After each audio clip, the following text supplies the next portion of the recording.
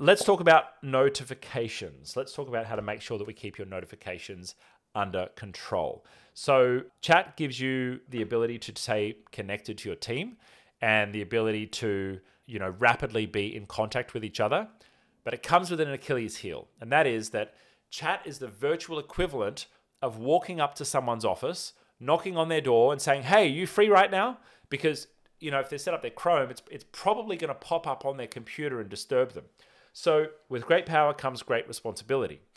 It's important that you be careful how much you're using chat inside your business. And now I've just taught you all of this, I'm going to say use it as little as possible, because what's more important is that you understand and you know the difference between linear and non-linear work. And what I mean by that is, should you really be interrupting someone to say this with this message that you want to send right now? Might be important and urgent to you in this moment because you've thought about it, but does that necessarily mean that you need an answer right now? Or could a team member give you an answer within an hour or within a day and you'd still be okay? Now, that's the main question that you've got to ask yourself with internal communication. And that's why we're big proponents of using a task management tool like Asana, ClickUp, Monday.com, Rike, Trello, whatever you want to use, doesn't matter. We're Asana partners. We put Asana in about 500 companies, and so we love Asana, but you can use whatever works for you and whatever works for your team. But with your task management system, that's where any non-urgent work should be going, non-urgent communication should be going,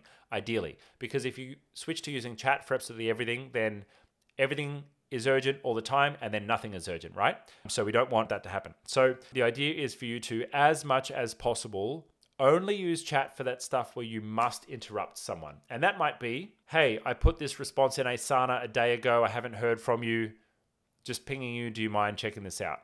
Or it might be, "Hey, this person made a sale. Everyone, stop what you're doing and celebrate. Yay, give them a thumbs up." That's also cool as well. Or it might be, "Hey, can we jump on a quick meeting and discuss something?" But, ideally you would use your calendar, you'd find a slot in your colleague's calendar and you'd drop it in without interrupting the work that they're doing. So with great power comes great responsibility. But here's how you can have yourself notified less when there are chat messages flying around.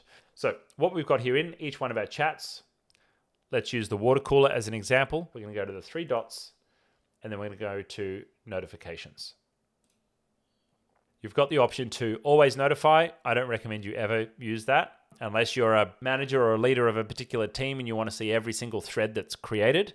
But for the most part, I would say every chat room that you're in, you would want to go to notify less or potentially even notifications off. So notify less means that anything that you're following, it's going to notify you if you're a follower on that thread. So if someone mentions the whole company, it's going to notify you. But if you switch notifications off, it's just basically going to give you nothing. Now, what I like about notify less is once you reply to a thread, it's automatically going to mark you as a follower. And let me show you what an example of that looks like. So you can see this thread's been posted by Lauren. I didn't get a notification because I wasn't participating in that thread and I haven't been mentioned in that thread. But I've actually got a follow button up here in the top right-hand corner. So I can always click follow and then I'll start receiving notifications for that. Now, I'll leave that unfollowed for now, but let's say, for example, I go and type a reply and I say, "Thanks, Lauren." It's automatically going to follow the thread for me. Ta-da! So now any new replies to that thread, I'm going to receive a notification. One of the other cool things that Google Chat allows you to do is set your presence. So in the top right-hand corner here, I can actually choose whether or not I want to be available, do not disturb, away, or just an automatic status. And my automatic status, because I'm in a Google meeting right now, it's actually going to tell people that I'm in a meeting. So see, it's got that little calendar icon there. It's going to let people know that right now Pete's in a meeting, and so you may not be able to reach him if you send him a message. But I've specifically chosen do not disturb so that it actually completely mutes my alert so that no one can bother me or disturb me. Even if someone sends me a direct message, it'll show up with a little red dot, so it looks like I've been mentioned in a few different places here, but it's not going to make a sound and it's not going to pop up on my computer as well. If you like this content, please hit subscribe and hit the bell notification so you can be notified when we go live or drop new content on the channel. Now, if you'd like to connect with us, hit us up on social media or join our free community group. All the links to that are right below this video.